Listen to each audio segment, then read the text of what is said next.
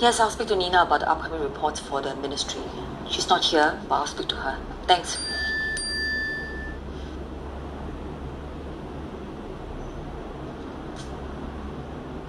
Oh, hi, Terence. Janice. Yes. Hi, yes.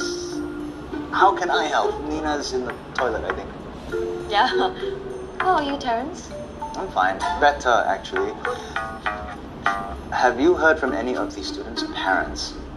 Well, they're the usual tiger mums, and who knows with what you hear from the online gossips. I'm just worried some students are affected. Yeah. What about kids like Matthew, Rajendra? Should I be concerned? Are your students facing difficulties? No, not at all. Just checking. Good. Glad everything is well. Yeah. All right then.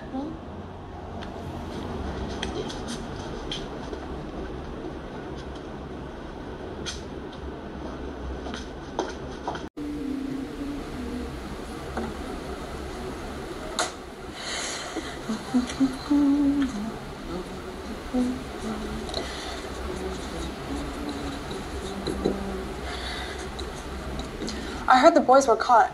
The ones that attacked Kylie's son. Shame it has to go to this extent, isn't it? I don't know if I'm too old for this. All the fake news, media, online gossiping affecting our students' behavior. I think we're all getting a bit too old for this. I don't think so, Nina. Look at you. Still young and impressionable. From what I hear, our students love and adore you. I'm not perfect, Janice. Oh, nobody is. But at least you don't cause any trouble. I see that you're helping out that Malaysian scholar.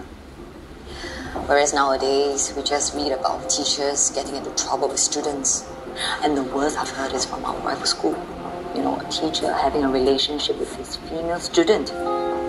Thankfully, we don't get such things here. Yes, thankfully. I trust you, Nina. Keep it up. Our students need teachers like you.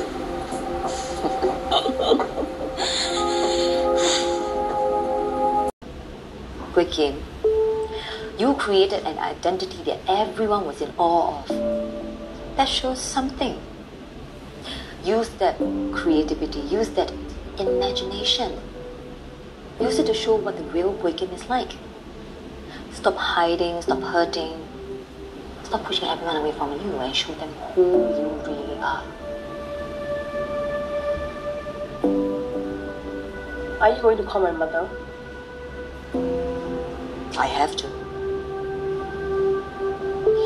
I'm going to call her in 3 months.